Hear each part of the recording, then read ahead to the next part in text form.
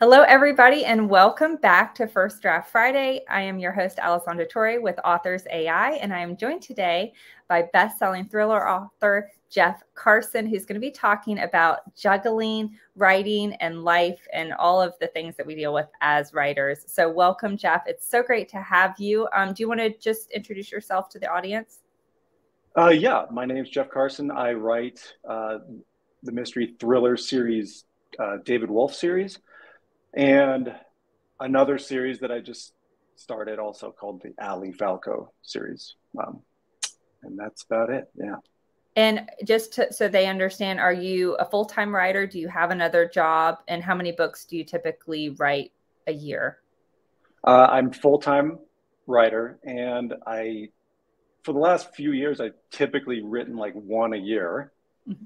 And that's something that I'm looking to up. So I'm like at 2 books a year right now. So I'm pretty excited about that, but I want to be at like 3. Mm-hmm. Yeah. Yeah. And what was the last part of the question? I can't remember. No, that was it. So I didn't know when you're talking about juggling life and writing, like I didn't know if you have another job, if writing's your full time, but that's what I. Yeah, exactly. What I want to know. And I think I can just launch into this because I mean, that question that we kind of came up with this topic before this, and it was like, wow, it is a really good question, how to juggle life and writing, especially if like a year I only came out with 1 book, and I'm like, absolutely. What the heck? Like, how do I juggle life and writing? Like it's really like an existential question. When I had another job, because then I really focused on when I had writing time. It is hard when you have kind of a whole day. So yeah, absolutely. Take us away. Yeah. So I guess the first thing, I have been better lately. The first thing I like to figure out is like, what do I want to be juggling in the first place? Like, I think that's the most important thing that I've learned in my life recently. And my wife is a certified like life coach. She became certified like a few years ago. And during that time, there was all these people coming out of her class that needed like hours, so I would get these like free coaching sessions, from them, or like whatever discounted and stuff. And now they kind of have like thriving businesses, and I still use these people a lot. And like one of the first things they'll do on like a big session of like 4 months coaching is like the first thing they'll do is they'll do like a values assessment, it's called. And you go in and there's this list of, I don't know, 50 or like 100 words, and it'll be like adventure, alphabetical. I don't know what are some other words. Dang it. Like adventure, like creativity, independence, stuff like that. So they're all attributes of a person. Exact attributes of life, basically. Family, and then just all these words. And so like then there's 2 columns next to them, and it'll be like value and action. So the first one, you're supposed to rate how you value that, So like for independence, for me personally, it's like 10 out of 10. Like, and you're supposed to be kind of finicky with the 10s, not just be using them all over the place. But that's like a 10, like that's why I'm a writer, self-published, all of it, It drives everything I'm doing. So I'm like, okay, so then the action is like, how do you feel you're acting on this? And I'll put like a 10 on that one. So then you keep going, and then like on creativity, it'll be like, well, that's 10 for me too. That's a really huge one. But I like recently, on the last values assessment, I put a 5 on action, and it was just weird that I thought that way, And I think a lot of us feel that way. Like it should be the most important thing, but it often gets to the bottom of the list. Right. Or like what's wrong with what you're doing? Is there something else that needs to be added, And so, you got to figure that out. So, I mean, that's the point, is you find these gaps where it's like a 10 and a 5 or a 10 and a 2 or something like that.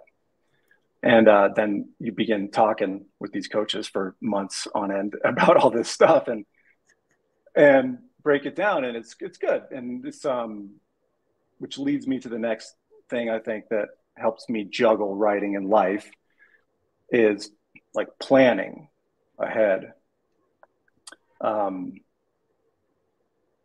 think I put that in like I wrote a little description for this event, and I kind of like to bring in some elements of how I write into how I live life, you know, and I think like the more I'm planning just a little bit ahead and expecting what's going to happen is something that helps me, but also is, you know, an obvious downfall at points, you know, where I'm like, okay, I need to know everything that's going on or else I'm like freaking out, you know?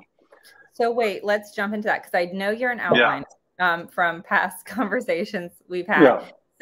So when you say you need to know everything that's going on and you want to plan, are you specifically talking about like plot creatively, story-wise, or you're talking about like, this is when I need to have the first draft done, this is when I'm, you know, I have a deadline with my editor? What are you referring to when you're talking about planning and knowing what? Yeah. And I go through like little phases of life. I feel like that I'm talking about everything. Like, I read this book called Goals by Brian Tracy. I don't know if you've ever heard of that, but it talks about like how goals are very important to know where you're going. And like this book says, like, you're supposed to write down the goals every single day, like your 10 most goals, and then just it's like a present, like you act like you're in the present. So I write first draft of book number 17 by February 1st. Like that's, you know, literal goal coming out of my brain every day, you know? And so if I'm just slamming that in my brain every day and I'm like, okay, that's what I'm doing. Now I know what I'm doing. I got to carve out a chunk of writing today. And then my point of that values assessment is like, you know, then I have all these other things that if I just decide to write that book by a certain amount of time or by a certain time, I can just overlook all these other things like exercise, whatever, spirituality, family, adventure. I felt was a big gap in my life. And sometimes then I'll go on a big trip somewhere and then I'll be like, all right, I don't want any more adventure. I just want to sit down and write, you know? So it's like, it goes in phases. But then I've gone as far as even like planning the next day in advance, just sitting in my bed and writing down, okay, so I'm going to wake up and, you know, eat. And then I'm going to take the kids to school. And then I'm going to meditate. And then I'm going to go to the office. And then I'm going to write and do 5 writing sprints. And then I'm going to eat. And then I'm going to go, you know, and then I like do that. And then just feel like the next day I just get up and execute. You know what I mean? Absolutely. And it just kind of. So yeah. Can you take us through a day? So is that your typical day? Do you write in sprints? When you say you go to the office, is your office in your house, or you actually leave and go somewhere? I leave and go here. This is the office of my my childhood best friend. He had like this extra room and he was like, do you want to use this? And I was like, yeah. So I set this up as my office and I'll come in. So yeah, I'll wake up. Don't need to get into too much detail, yeah. but the intimate details. Do 6 stretch. No, okay. No, and then I'll take the kids to school. Yeah, I'll meditate. If it's good weather, I'll take a walk. Like I literally drive to this parking lot and then at the park and then do the walk and then come here. And are you thinking about your book during your walk, or are you just enjoying the outside? I mean, is it a mental break or is it part of your creative process with your writing? I think it's just a mental break and get my just like clearing, like primed, yeah, cleared in between. Yes, it's the wine. Yeah. Yeah. And then in a perfect world, I'll literally know what I'm about to write from the night before. And so I don't even have to think about that. Yeah, but that's obviously not always the case. Sometimes I'm stuck. And so hopefully that just gets me primed and gets the blood flowing and feeling good. And then I come in here, BS with my friend for anywhere from 5 to 30 minutes. And then, you know, and then, then I write in sprints. That's the best way for me to do it. And did you ever write from your house? I mean, does it help to be in a different environment? Yeah, I think it helps me be in a different environment. But then I'll do that. I'll do sprints until like noon and then go eat at home and then just be home And then for you the stay. rest of the day. Yeah. So I have a little office in my house too. So I'll do that. Yeah. I love the idea of you renting a room from your friend, because that seems like, I mean, it seems much easier entry level than like going and getting office space in a building somewhere or whatever else. But I also like the idea, like it's a simple concept, but for me, that's what I'm looking at right now is like at my house, I am not productive. You know, there's too many distractions. Yeah. I think the act of me getting out of my pajamas and getting dressed and getting in my car and driving somewhere would help me. Yeah, but it really does me. Yeah, for sure. Like I gotta have that. Yeah, it's just like everything mental when I get in here. And sometimes, like a lot of times, nobody's here too. So I'm like, okay, well, I can't BS. Let's just go. Right. Yeah. You know, and I'll get lost in it, and then it's time to go for lunch and stuff. And hopefully I can get my writing done in the morning. That's what I try to do. But sometimes it bleeds into the afternoon a little bit. But I always try to, with the juggling question, I want to add those other things I'm juggling, like the exercise and like other creativity. I'm slacking on that, I feel like, or I need to just lose that expectation. You know what I mean? And just be fine with just writing. I don't know. You said you feel like you're lacking in the creativity too. What do you mean by that? Yeah, I think it's because it's one of those things that, Becca Smine is a fantastic instructor. If you ever have a chance to, anyone watching or whatever has a chance, but she talks a lot about introverts and extroverts. And for introverts, which so many writers are introverts, like just being in your job, if you have a normal job you go to where you're interacting with people, like you're forced to be an extrovert kind of all day long. And by the time you get home, and you have writing time, like you are zapped, like emotionally. Yeah. So then you're trying to often write from a creative, empty well, because you just need to be able to decompress and come back to normal.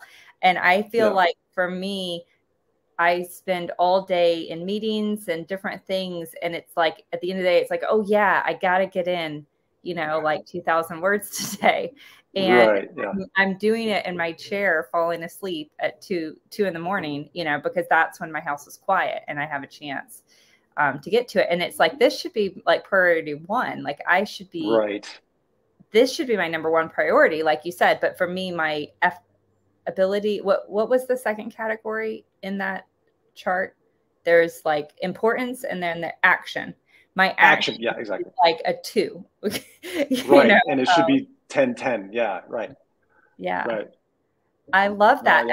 I love that you have insight into like the life coaching side of that. Are there any other things you've learned from that you've applied to your writing or to your work-life balance? Well, gosh, I don't know. I mean, I think the values is like so huge. It's like the bedrock to everything.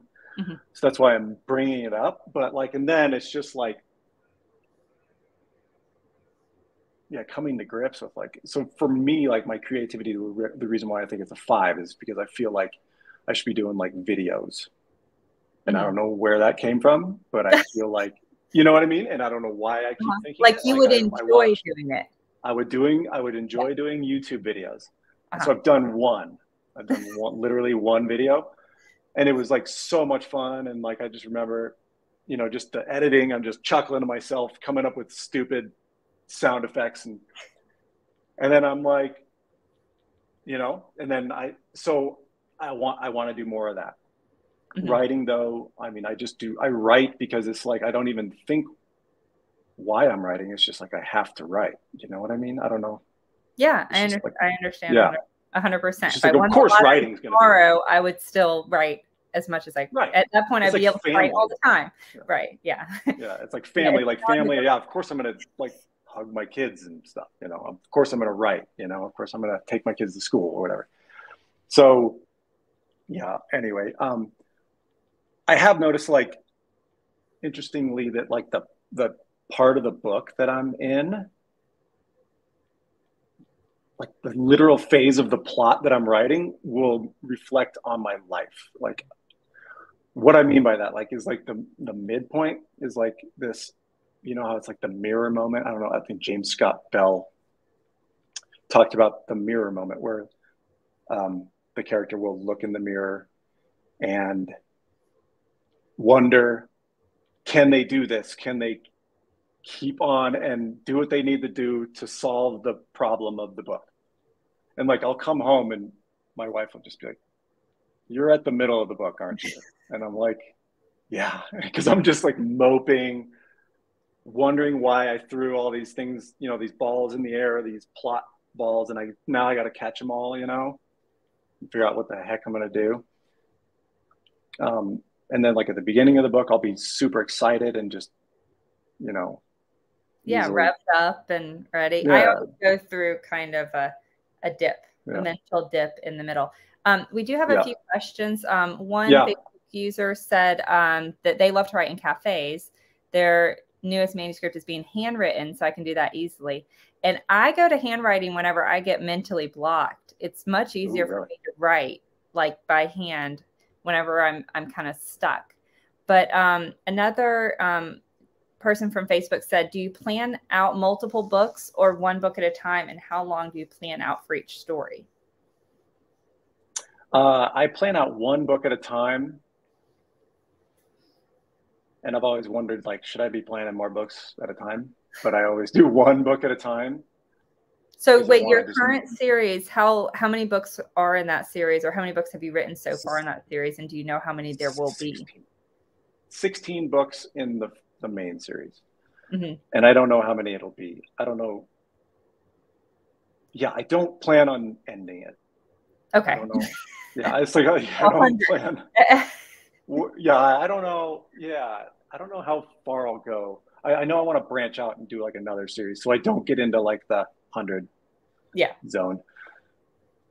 How long do you plan out for each story? Yeah, that's like a major thing. That's like I'll plan and plan and plan and plan, and then at some point I'm like, okay, dude, just start writing. You know, like I equate it to, I used to play a lot of golf. Like if you're standing on the first tee or a tee of a golf hole and you look down and you're like, okay, you plan out, but you can't sit there and plan the whole time. You got to actually play the course, right? You know, and like, but I get stuck in that trap. Your outline pretty rigorously, or do you? I've been pretty do their own thing. I've been pretty flippant with the outline lately.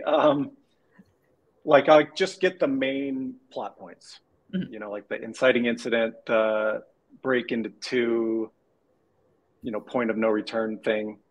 Like there's always a question of like, why is Wolf on this case? You know, why can't he just pawn it off to another one of his detectives? And, you know, so there's got to be a reason why.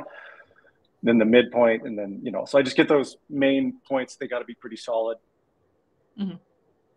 But in the middle, I always doubt myself and I go, wait a minute. Oh, that's, you know, there's no reason, there's no way this could logically work out.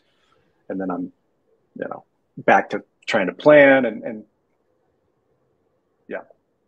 It's a good question, in other words. Yeah. How long? I don't know. There's no we answer. Also would like to know. Yeah, Jeff also would like to know the answer to that question. Yeah. Perfect.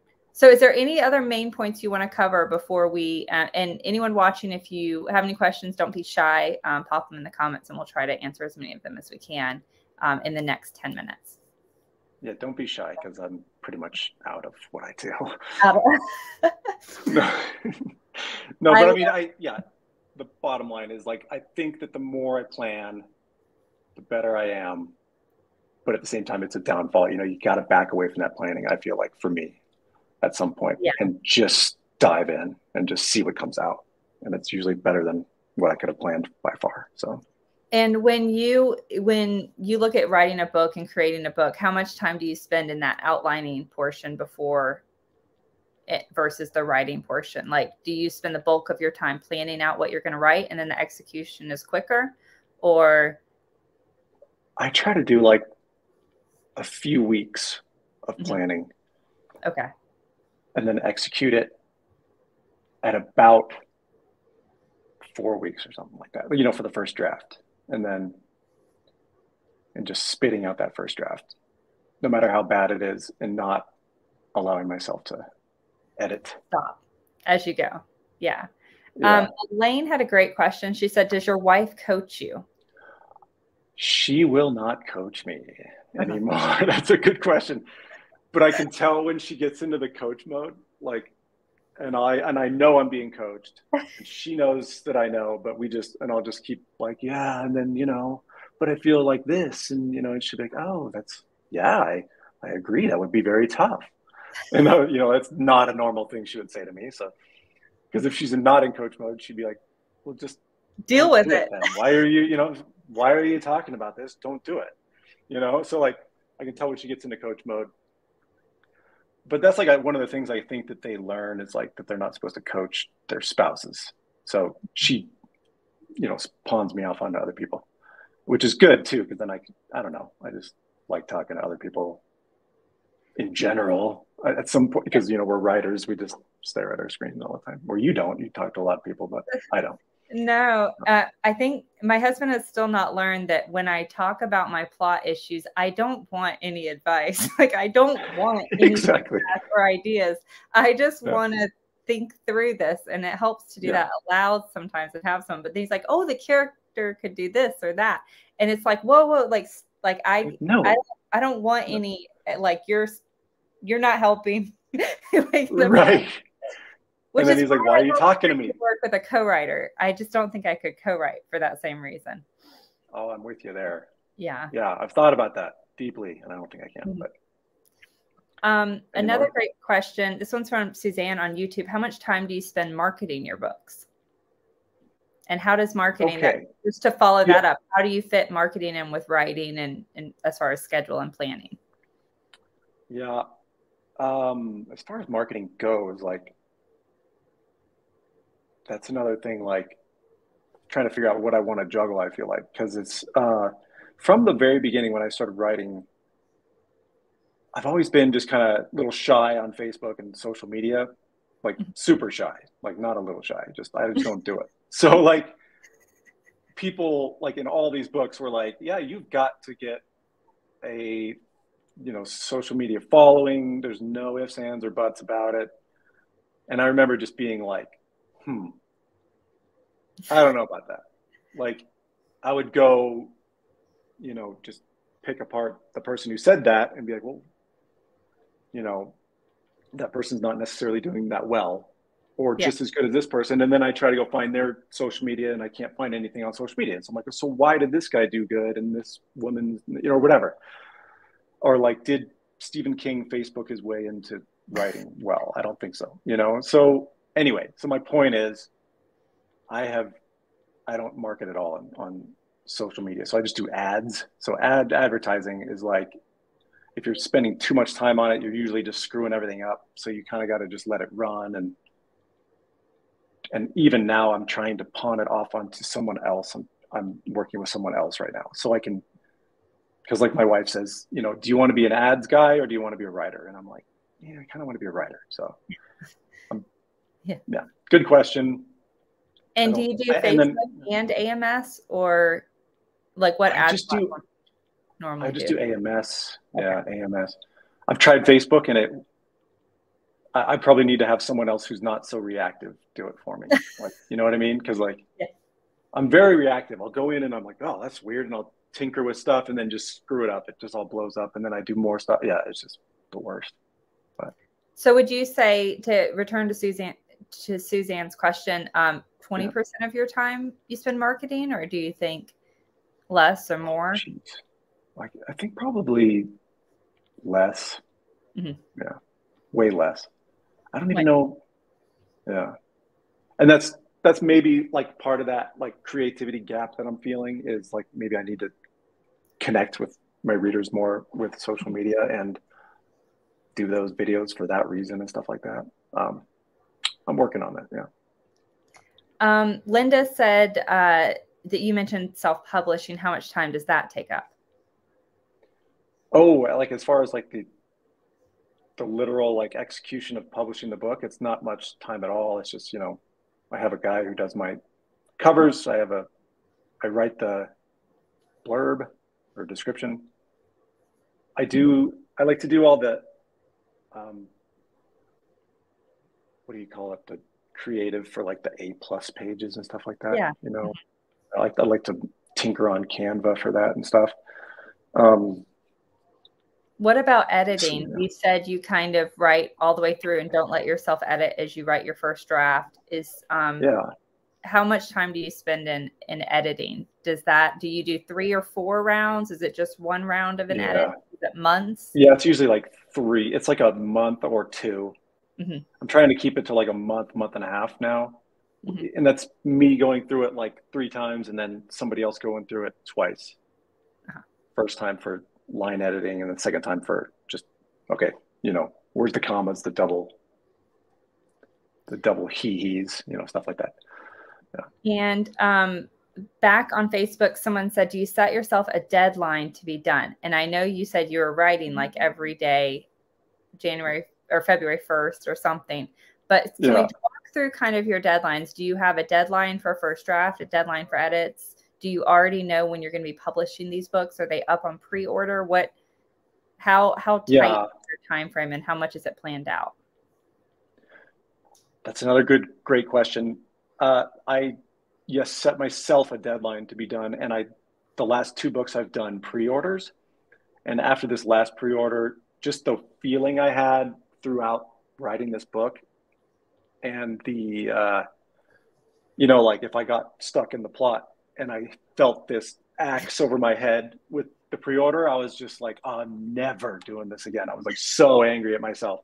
And so I'm not doing that next time. I'm not going to do it unless so what I'll do is I'll set myself a deadline for like a month ahead, just really go for that deadline. And if it pushes out, it pushes out, whatever. And then get to it.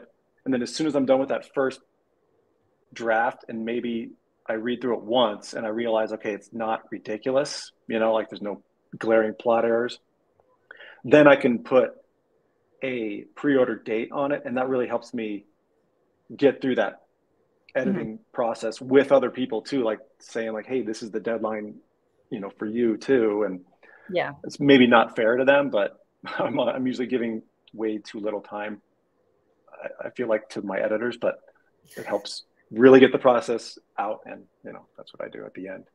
And moved. And that makes perfect sense. I've had publisher deadlines and pre-order deadlines hanging over me. And it's like a weight off your shoulders once they're gone. But other authors, they need that. And that was another thing I learned. Yeah. Like there's a certain type of author. And so you're either this type or you're not, where you need the deadline. And actually, I've found that I am like that in terms of if I don't have a deadline, it'll take me a year to write a book. And I hate having a deadline and I hate that pressure, but it's the only, I'll like take my dear sweet time. And then 2 weeks before the deadline, I'm a crazy person for the next 2 weeks. And you get it done. But then it's done. Yeah. So that is the big main question that I'll be thinking about while I go through this next book is like, am I that person? Is that why I've gotten 2 books out last year? Yeah.